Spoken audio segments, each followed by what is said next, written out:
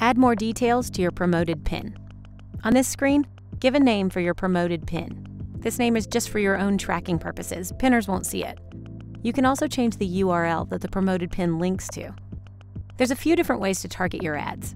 Target interests to reach people based on ideas they're interested in, like outdoor activities or biking.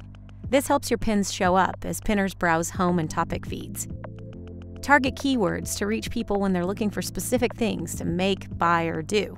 Keyword targeting helps your pins show up in search results and as related pins.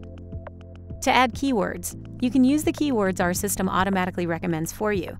These are based on trending, relevant searches for that pin.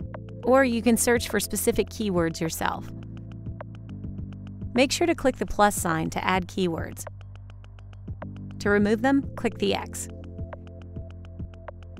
If you've already got a list of keywords you'd like to use, import them by clicking Import Keywords, then pasting in your keywords.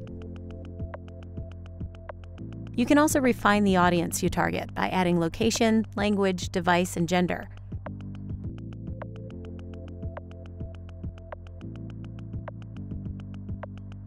When you're finished setting up targeting, double-check all the details for your promoted pins on the right side of the page. Finally, add a bid to tell us the most you'd like to pay per click or engagement on Pinterest. When you add a bid, we'll tell you if it's too low, low, good, or strong, based on how other advertisers are bidding. Once you're all done, double-check that your promoted pin is set up correctly by reviewing the summary on the right side of the page. When you're ready, click Next and give yourself a pat on the back.